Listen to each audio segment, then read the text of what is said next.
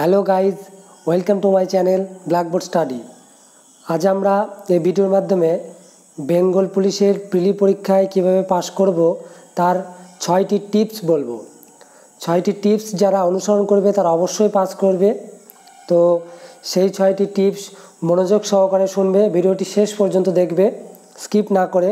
আর যারা এই চ্যানেলে নতুন তারা অবশ্যই চ্যানেলটি সাবস্ক্রাইব করবেন এবং পাশে থাকা বেল আইকনটি প্রেস করবেন, যাতে এই রকম ভিডিও আপলোডের সাথে সাথে নোটিফিকেশান চলে যায়।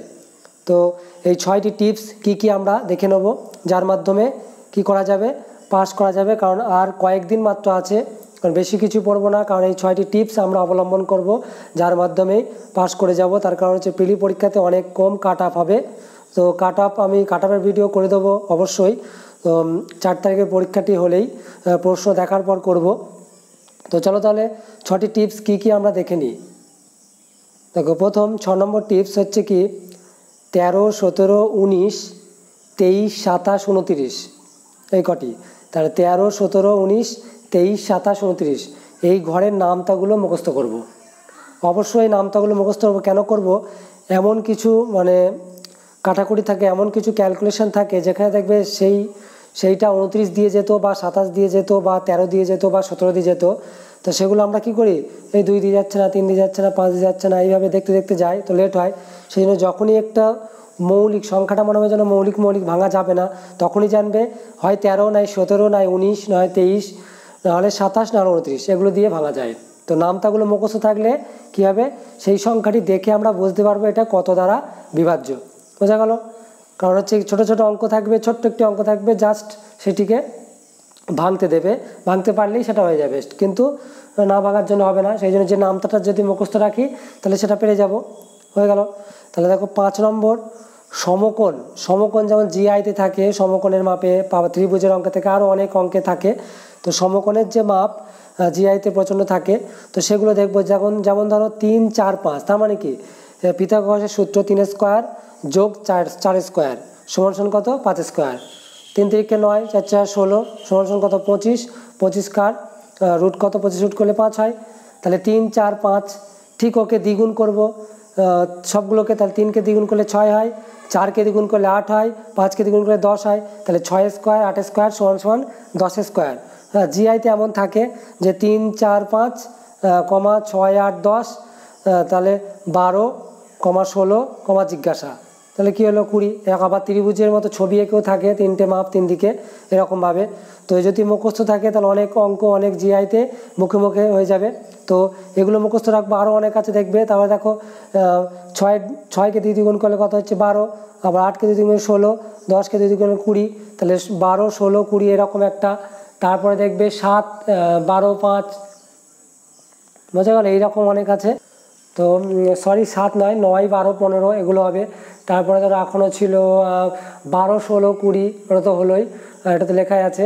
তারপরে 15, 20, 25, 12, 5, 13, 24, 10 এইভাবে নিজে নিজে তৈরি করে মুখস্থ করে নেবে।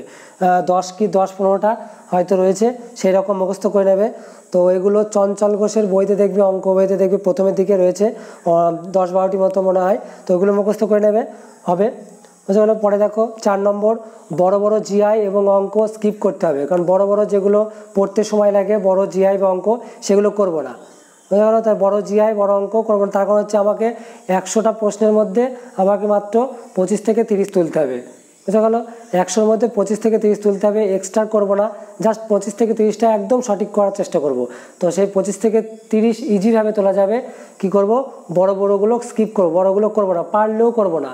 কারণ অনেক 1 থেকে 100-র মধ্যে অনেকগুলো থাকবে প্রশ্ন যেটা দেখেই পারবো, কিন্তু কেন আমি পড়ে ফালতু বড় করতে যাব, সেই জন্য বড় জিআই অঙ্ক স্কিপ করে করবো না।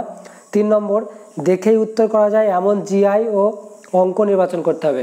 কারণ দেখেই যেসব অঙ্কগুলো, যেসব জিআইগুলো হচ্ছে সেগুলো করব। বড় জিআই বড় অঙ্ক সেগুলো বাদ দেবো। আর জিকে তো যেটা পারবো সেটা একবারেই পেরে যাব, কোনো ব্যাপার নেই। 50টার মধ্যে তো 15 কোটা পারাই যায়। তো অঙ্ক জিআই বেশি করতে হবে না, তাহলে যদি 25এও পাস হয় দেখো এবার মোটামুটি 5,700 মতো ভ্যাকান্সি ছিল, তাতেই জেনারেল 27,28 পাস হয়েছিল প্রিলিতে। তো এবার তো আশা করাই যায় 9,000 ভ্যাকান্সি প্রায়, এবং পরীক্ষার্থী তো সে একই, যেহেতু অন্যান্য নিয়োগগুলো চলছে সেক্ষেত্রে 20-25 হয়তো হয়ে যাবে। তো 20-25টা পাওয়াটা আমারই ব্যাপার নয়, 100 পর্যন্ত গেলেই সে পাবে। সেই জন্য কীভাবে যাবো দেখে উত্তর করা যায় এমন জিআই অঙ্ক নির্বাচন করব।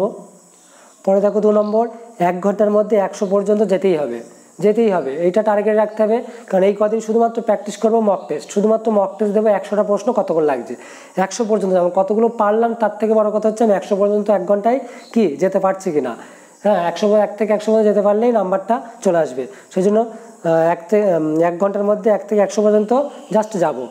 এবার 1 নম্বর দেখো কি আছে, জিকে অঙ্কের উপর জোর দিতে হবে। কদিন জিআই কম করব, জিকে অঙ্কের উপর জোর দেবো। কারণ কেননা জিআই পারলে সবাই পারে, কিন্তু কি হয় একটু সময় নেয়, নিতে হয়। কিন্তু আর জিকেতে তো কোনো সময় লাগে না, আর অঙ্ক যে অঙ্কটা পারবে সেটা সময় লাগবে না, কিন্তু যেটা পারবে না সেটা পারবে না। কিন্তু জিআই কিছু আছে কি এরকম সিস্টেম আছে, এরকম কোনটা সিস্টেম 4টে 5টা 6টা 6 নম্বরে কি মিললো, মানে সিস্টেমগুলো আমাকে ওখান থেকে বার করতে হয়, তবেই করা যায়। জিআইতে মোটামুটি সবাই পারে কিন্তু সময় লাগে, সেই জন্য অঙ্ক আর জিকের ওপর বেশি জোর দেবো এই কদিন। বোঝা গেল? এই 6টি পন্থা অবলম্বন করব, তাতেই দেখবে পাস করে যাবে। বোঝা গেল? অবশ্যই ভিডিওটি যদি ভালো লাগে, যদি মনে হয় ইউজফুল, তাহলে অবশ্যই বন্ধুদের সাথে শেয়ার করবেন, এবং যারা এই চ্যানেল নতুন তারা অবশ্যই চ্যানেলটি সাবস্ক্রাইব করবেন। ধন্যবাদ, ভালো থাকবেন।